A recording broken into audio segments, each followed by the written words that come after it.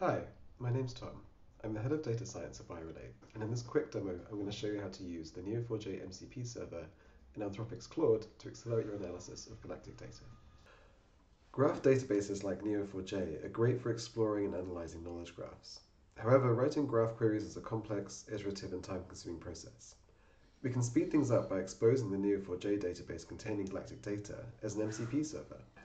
This enables LLM agents to access the data and query it autonomously. Here I'm using Claude 4 as the MCP client. I'm going to ask a high-level question about the mechanistic rationale linking GLP-1 and weight loss. What's really exciting about this workflow is that users can focus on asking questions relevant to biology and let the LLM figure out the best way to turn those questions into queries on the graph. Here we can see that the LLM started by understanding the shape of the data, finding relevant entities in the knowledge graph, and then looking for direct connections and then further wider multi-hop connections. It's able to use feedback from previous results to generate new questions, and then write new queries that iterate on what's been returned.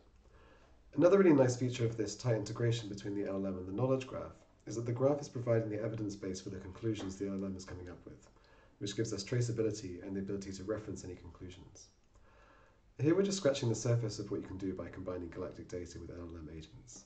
Because galactic data is available as a complete data set, there's no limit to what you can do when it comes to integrating against AI.